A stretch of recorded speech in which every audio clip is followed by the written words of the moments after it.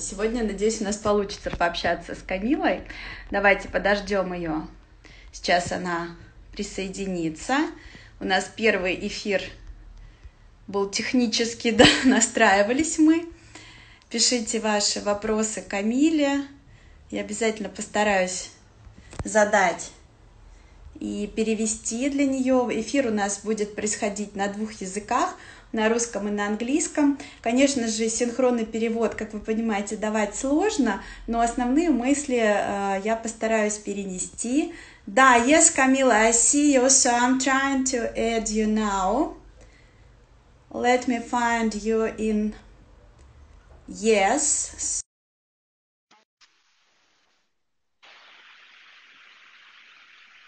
Now it works. Yes, finally. Sorry, I messed it up. Finally. Yes, we did it, Camilla. A bit technical issues because we are quite people. I think, yes, we are used to meet with you during almost in Paris, I think, right? And absolutely, every year in Paris. Yeah. Yes, do you hear me well now because I use the AirPods, so you as well? I hear you very well. I do too. Great. Finally, we did it. I see many visitors here. I just made a brief announcement about our topic. I got so many questions for you. We will try to focus on the most interesting and most I don't know, concerning one, I think, because everyone now at home. So you're now in Switzerland, right? At your home with family. Everything is okay. Yeah. How do you feel there? How's family, Michael, your kids? You know, it's actually been quite wonderful because my older sons, they both live in London. So they've been home with us for 3 weeks, and we haven't had a time like that together, undisturbed in many, many years. And our daughter who lives at home as well. And we're lucky. We live out in the countryside.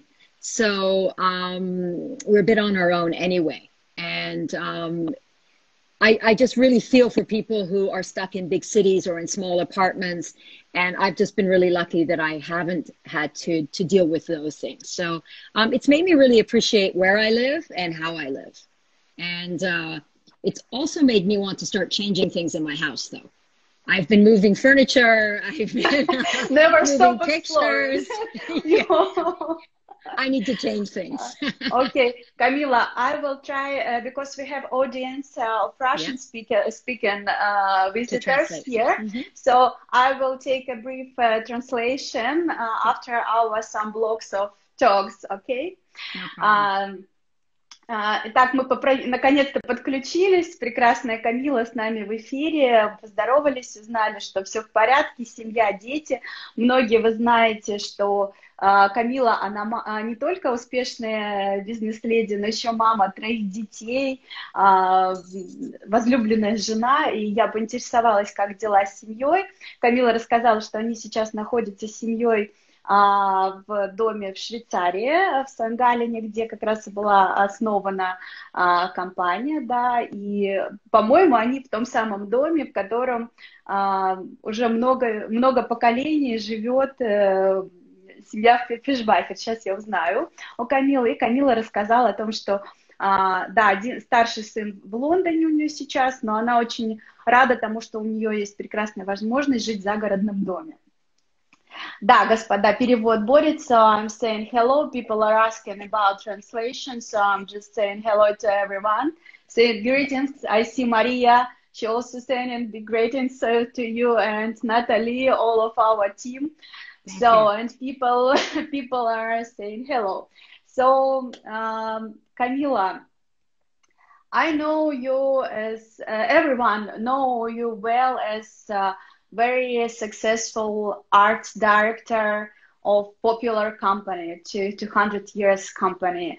And you've been called many times the most inspiring lady in textile business.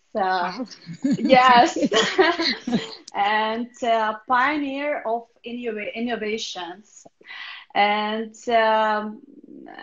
that person that was able to change a look of quite a traditional and conservative company of 200 years old almost for that time when you came, and gave it a look of absolutely trend-setter. So, once also pay attention that some of the editors called you material girl. I've never heard that before, so I hope it's a compliment. I like new materials. Yes, but it was, of course, for the new collection. In that reference, of course, it was ironic. So for me, it's quite difficult was to find more information about you like a personality, because most about for business, for textile, for company. And for us, it's interesting how you do you feel yourself, how you would represent yourself as personality. It's always difficult to talk about yourself. It's I think just the fact that I am both half American and half Iranian, and I live in another place. I live in Switzerland, where my children are being raised now. I have always had my hands in different pots. So I am, it's part of my strength, I would say, as well, which is I'm always looking at things from different angles. And I think that's quite an important thing. I never take things as face value. And if someone tells me I can't do something, for me, that means I haven't asked the question right. Because I know I'm going to get a yes. I just have to keep asking until I get a yes. That's maybe just my personal determination, or maybe the way I grew up as the youngest child. I have 3 older brothers. And so there were often lots of people in my life trying to tell me no. And I just don't take no for an answer. I just keep going. And I think that's sort of how started things with Be New, when people said, nobody wants fabric made out of plastic that's thrown away. No one wants your garbage fabrics. I just thought, well, you just don't know that yet, because I was early. I started this more than 10 years ago with the recycled fabric, but it made sense to me. And I think it's really important as a person to believe in what your vision is. Of course, figure it out. But once you do, don't let other people tell you no. Yes, I was just, before our talks now, I was also switch on your podcast about your last one. Also, many questions were there. So I will try to explain people outside the screen what we are talking now. Итак, господа, у нас в гостях великолепная Камилла Фишбахер. Многие знают Камиллу как арт-директора компании Кристиан Фишбахер, но мы очень мало знаем о Камилле как о личности. Я пригласила Камиллу для того, чтобы познакомиться с ней поближе, потому что личность действительно очень интересная. Ее называют самой интригующей и одной из самых вдохновляющих женщин в интерьерном, в текстильном бизнесе. Ее называют пионером инноваций, поскольку Камилла очень много любит работать с инновационными технологиями и привносить что-то новое. Наверняка вы все давно слышали о линейке компании Кристиан Фишбахер Be New. Это ткани, которые были произведены из сырья, переработанного на основе из recycle, да, из сырья из пластиковых бутылок. И Камилла не только, да, эта коллекция и не только эта тема, вообще Камилла очень увлекается всякими инновационными темами, И не зря ей досталась роль, да, не только такого исследователя, да, и первопроходца технологий, но и человека, и личности, которая смогла изменить лицо компании 200-летней да, истории практически, когда Кристиан Фишбахер воспринималась как компания очень традиционная. И после того, как Камилла пришла в компанию, она смогла поменять лицо компании, и сейчас это тренд-сеттер, это компания, которая воспринимается как очень современная инновационная компания. И следующий. Как она себя может представить как личность, да, потому что мы очень много знаем официальной позиции, да, но очень интересно узнать, как же она себя видит, как она себя ощущает. И Камилла рассказала немножко, да, о себе, о том, что она очень, ну, человек такой космополитичный, да. Во-первых, она родилась в семье смешанной, да, папа из Ирана, мама из Америки. У нее было 3 брата, и есть, да, большая семья достаточно. И Камилла много путешествовала, да, в детстве, переезжали в Швейцарию, сейчас она живет в Швейцарии, и сейчас семья тоже мультинациональная. И для нее, для Камиллы, да, как для личности, ключевым является всегда... Вот она, да, рассказала о том, что она очень любит вопрос «невозможно», да, ответ «невозможно», да. Она очень любит говорить так: вы неправильно задали вопрос, поставьте вопрос корректно, да. И вот для нее вот эта бинью позиция, да, сделать что-то новое, да, поставить вопрос корректно, такой некий челлендж в жизни, такой некий вызов, да, который характеризует ее как личность, не только как управленца, да, и арт-директора компании, или как художника, да, но и как личность, кто такая Камилла Фишбахер, и зачем, и что она делает в этой жизни, и для чего. Так вот, для нее бинью, да, она очень важна, да, быть инновационным, в принципе, по жизни. Yes, translate a little bit. So, of course, for artist, for a creative person, as you do as well, we know that you were studying in your school time philosophy, and from that time you were started to be fond of photography, and I know it's quite a big passion to you, and you were saying that you are like a normal camera, not a digital one. So yeah. Once I've just I remember not this time but year ago in Paris, some of your clients brought you as a gift some camera and yes. I saw your eyes. Yes, exactly that eyes. It was. I saw your eyes. It was a passion for your life, and of course, being an artist and being a manager of company in textile, in design industry, it's always combining. So, what about you? How do you feel? Are you more a manager or are you more artist? So, I don't. Yeah, I don't feel I really have to choose between the two. It's like this. I am lucky enough that in my day job, I lead a team of creative people. But each one of them is an expert in their field. You know, my stylist, that person has a job of styling things. The designer, the person who can paint, she draws better than me. The stylist is better at doing the other thing. I will hire a photographer to do a different thing.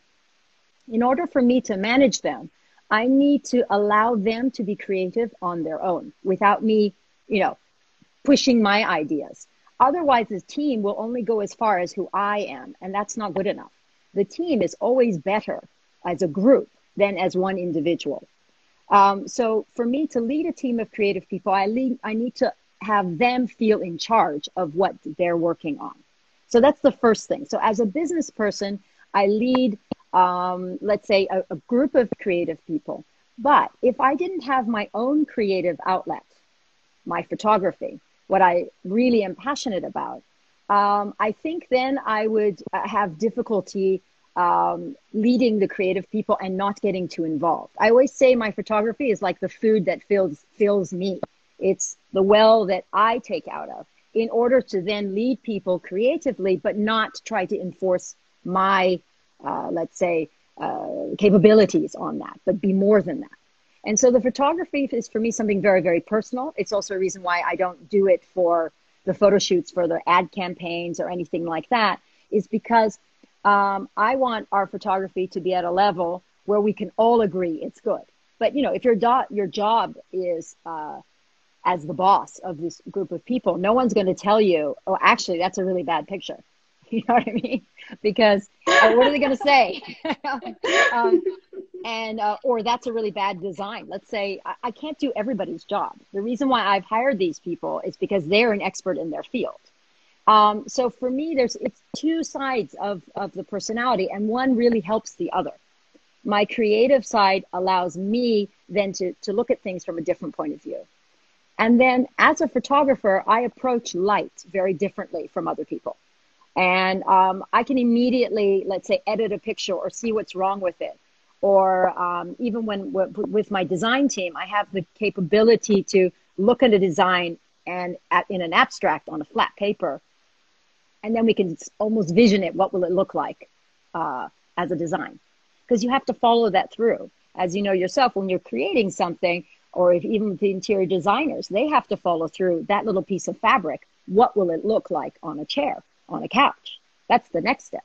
So their creative process. So we create one side of things, then we give it to this expert, then we give it to, you know, the designers, then the interior designer, they're the next expert who then puts it onto the right chair or onto the right window. So I think it's like a collaboration, a continuation. As far as I understand, for you, you believe your strong side as a manager is you let to be creative all your stuff and you express yourself like this. So just put idea and not impacting, not pushing them, but feeling like a team. Because I've heard a lot from you about teamwork, about getting people on a board, and you're very focused on this too much and always saying about this. Just a note for many times that you mentioned. Okay, let me translate this idea. Да, такая дискуссия у нас такая достаточно объемная, потому что вопрос мой был к Камилле следующего содержания. С одной стороны, мы знаем Камиллу как управленца, очень такую сильную бизнес-леди, да, успешную управляющую компанией и командой, и арт-директора, и успешно продвигающую продукцию и бизнес компании в целом. С другой стороны, Камилла художник, да, и я вспомнила то время, когда Камилла, действительно, она очень креативная личность, творческая, и Камилла, она говорит о том, что моя страсть — это фотография, да, и я вспомнила ее школьные годы, да, она говорит, что она увлеклась фотографией в школьные годы, и даже сейчас иногда Камилла делает фотографии, но она не занимается этим для бизнеса, да, хотя у нее был такой опыт, я слышала об этом, и, конечно же, вот как соблюсти баланс, да, все-таки управленец или художник, кого больше в Камилле, да, как творческая личность, как она себя выражает и как она умеет найти этот баланс.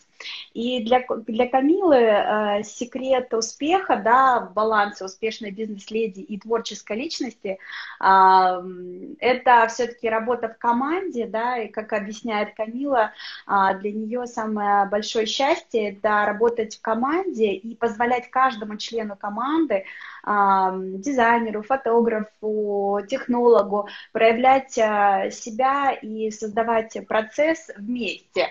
Камилла очень любит выражение позволять людям выражать себя, и при этом она очень любит быть частью этой команды и не любит выражение оказывать давление на людей, на команду, да, больше говорит о том, что нужно ее вести. И действительно, в интервью, когда Камилла очень много говорит. работать в команде, нужно слушать, нужно быть частью команды. И вот тут, да, мы опять плавно перетекли к фотографии.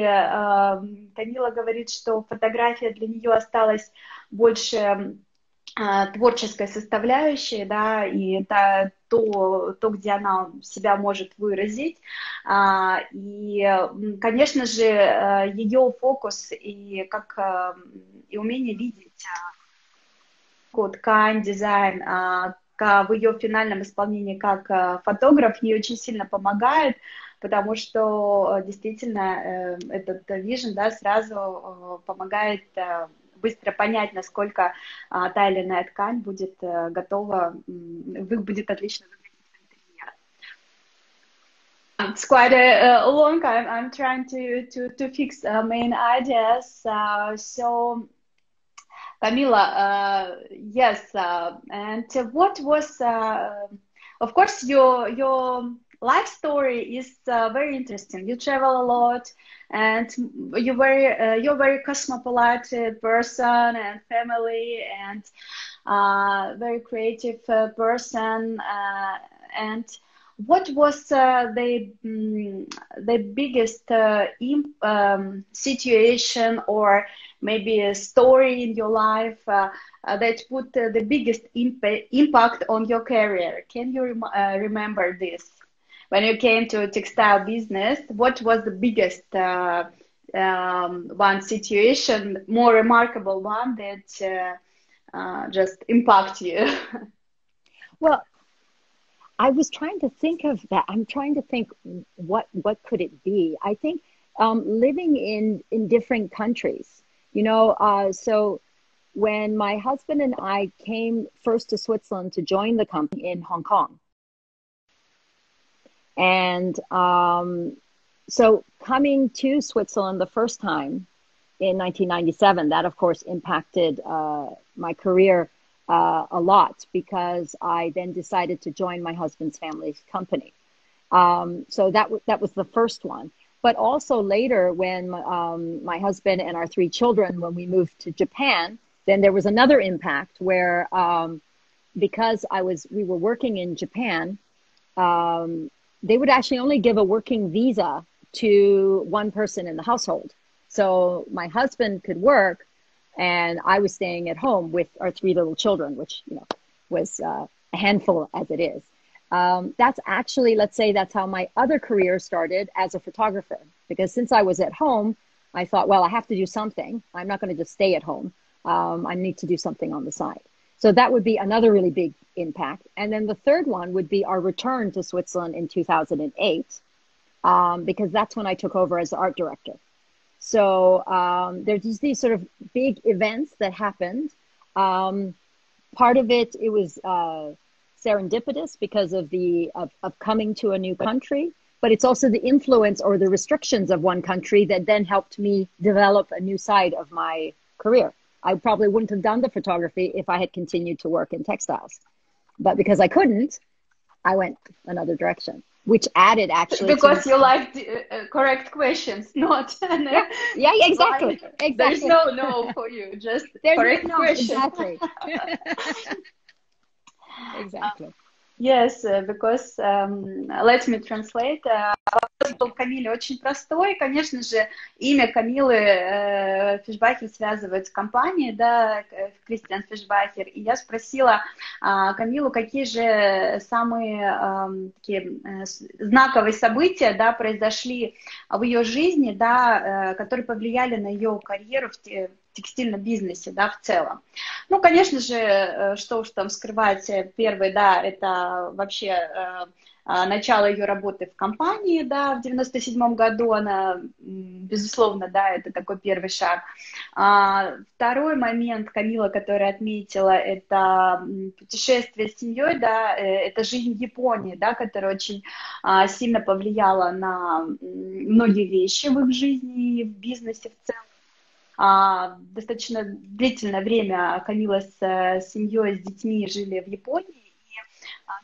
И был такой момент, когда по законам Японии, это по визовому режиму, только один член семьи мог работать. И на тот момент Камилла была вынуждена оставаться с детьми дома, да, из-за такого визового режима, потому что Майкл, ее супруг, работал, и Камилла занималась детьми. Но и тут был такой момент, когда дома было недостаточно для Камиллы, и тут она очень много занималась фотографией, да, и опять же фотография по-прежнему очень сильно связана с работой в текстильном бизнесе, и ее хобби, и вот это такая, да, которую Камилла вспоминает. Ну и, конечно же, третий такой существенный момент, о котором все знают, да, это в 2008 году, когда Камилла заняла должность арт-директора, и когда Майкл вступил принял права уже, да, управляющего менеджера, и, ну, по сути, чета, да, стала управляющей парой, да, в компании.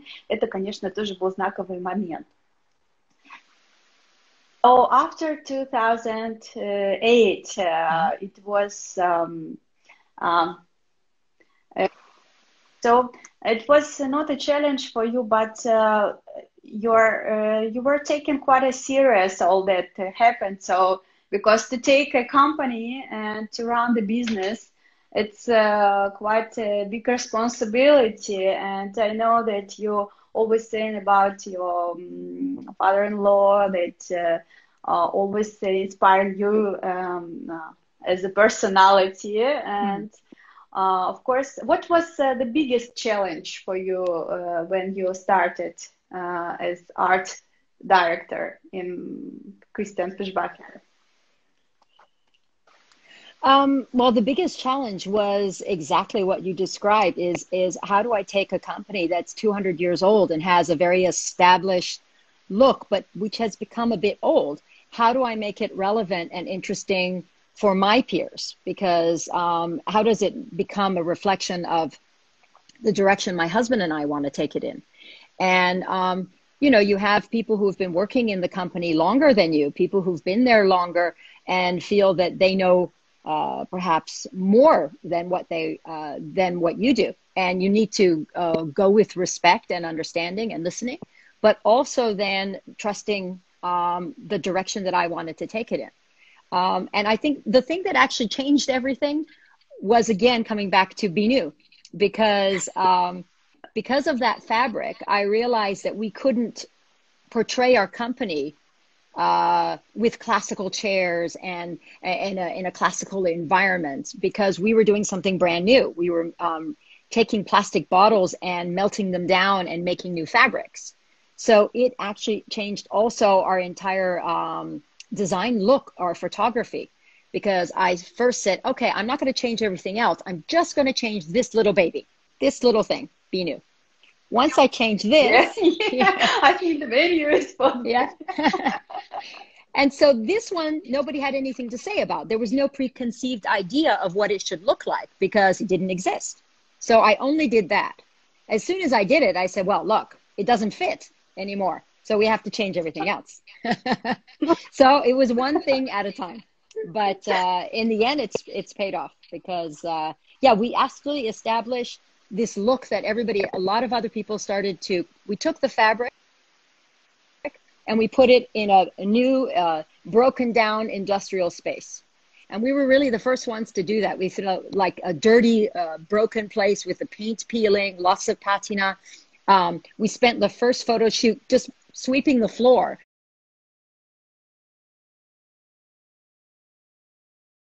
Trying to get, a fabric to be draped there to not look disgusting.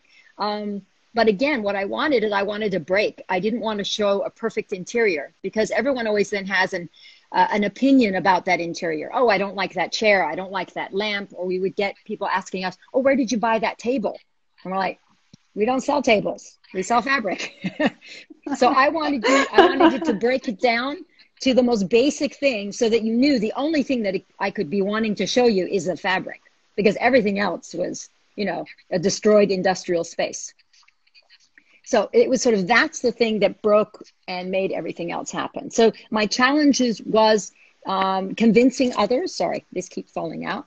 I move too much when I talk. But also bringing together a new team. because a couple of the women that I had first started with, two had gotten pregnant, another one left. So I had to start with a brand new team. And that was a huge challenge as well. But also a great thing because they were then my team.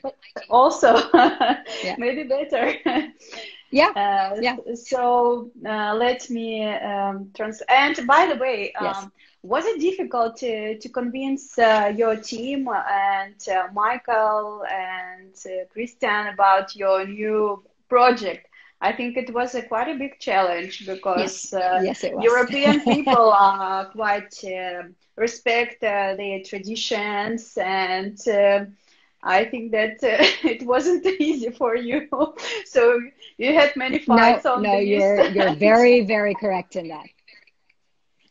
Not with Mickey. He understood the vision right away, but there was definitely some discussions with the board of directors and some opinions that I did not agree with, but I was very determined. And what was very wise Eastern lady. Yeah. Well, I think it really helped that Mickey understood the vision. But also it was the determination that even though this fabric that we were bringing wasn't making money, the idea was new.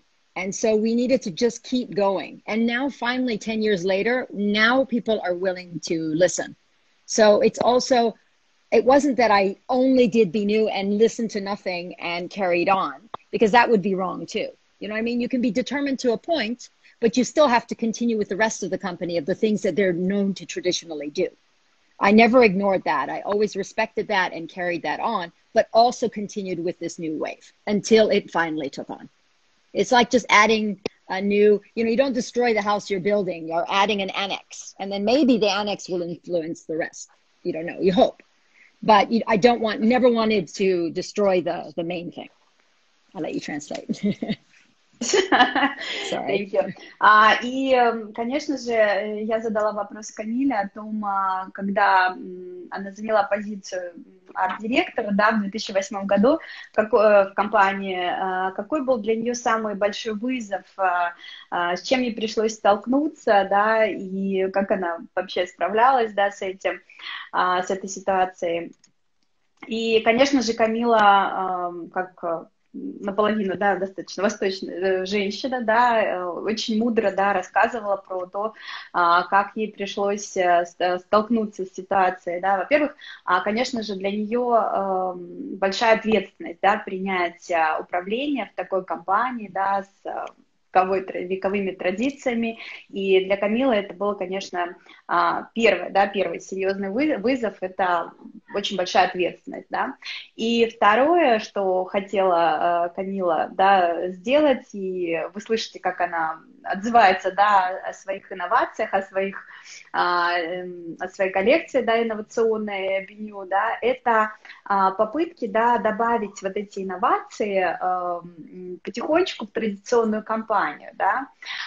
Конечно же, было много споров и советом директоров, но супруг ее поддерживал. Между прочим, Камилла очень мило говорит о Майкле Миде, да, что ее поддерживал всегда, но при этом ей пришлось постепенно добавлять, да, свои идеи и бороться за них, и в итоге это позволило все-таки вот этому маленькому аннексу, как говорит Камилла, да, маленькому предложению, над которым она работала, над этими инновациями, да, над коллекцией беню, постепенно стать таким достаточно серьезным эшелоном, который повлиял в целом на имидж компании. Вот такая вот мудрая политика, да, такой вот мудрый управленец Камилла. So Camilla, what about now? Totally, for you there is no, there is no. So I was going to ask you about the how it's going on in quarantine. It's a very traditional question, yes. But I think that the correct question will be is what you do first after quarantine. Oh, I want to travel somewhere, but I think I'm going to have to wait. Actually, the thing I really want to do as soon as everything is is okay is I want to have a really big party and invite all my dearest people, and we just need to get together and give each other a hug and dance and I don't know, just enjoy each other. And if not, do it by Zoom. But no, I really, really miss my very close friends. It's tough. It's very tough. Yeah. A big party. Yeah.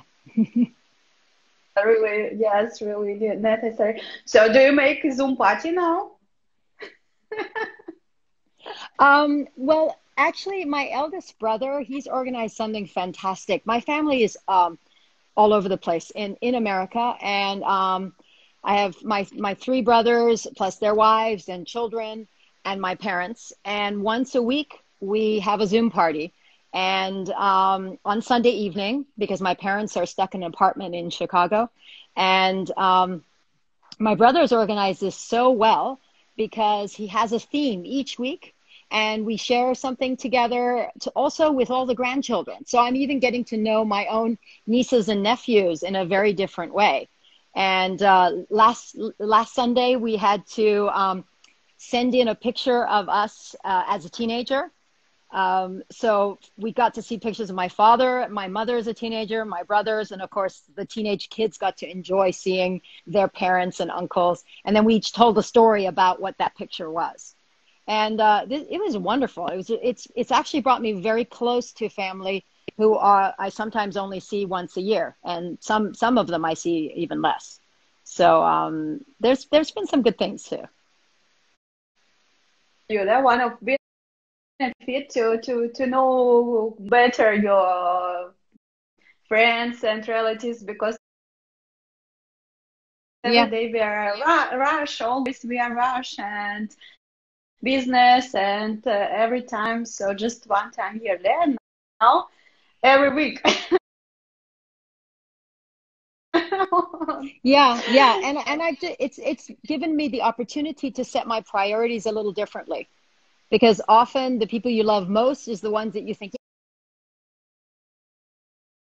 yeah, I'll call them later. But actually, I realize they're the ones I need to call more than XYZ, whoever that is, the business people. Exactly. Definitely set my priorities. Yes. So, я спросила у Камилы, конечно же, про карантин, как достаточно банальный вопрос, да, чем занимаются и так далее. Но я захотела спросить все-таки, чем же Камилла займется, что она сделает первое после того, когда карантин закончится. И Камилла сказала, что первое, что она захотела бы сделать, это путешествовать. Но путешествие немножко придется отложить в связи с ситуацией. Но то, что можно сделать, это вечеринка. Она закатит огромную вечеринку, пригласит всех своих близких друзей, и так, чтобы можно было всех обнять. Не так, как в Зуме, да, сейчас. Очень интересно, да, поделилась Камилла сейчас. Камилла с семьей проводит время достаточно много в Зуме, и говорит, что карантин стал таким... плюсом карантина для нее стало общение с семьей, она стала больше узнавать своих племянников, членов многочисленной семьи. Ее родители в Чикаго, и много родственников по всему миру, и каждое воскресенье устраивают зум-вечеринки, общаются, показывают фотографии, узнают друг друга ближе, и это тоже достаточно такое серьезное подспорье, и Камилла говорит, что карантин дал возможность ей пересмотреть приоритеты в жизни и не бежать, все-таки уделять больше времени своим близким. What about, Камилла, what about our new reality now? So are you working on some new project? I'm sure you do. So maybe you can share us about your ideas and projects.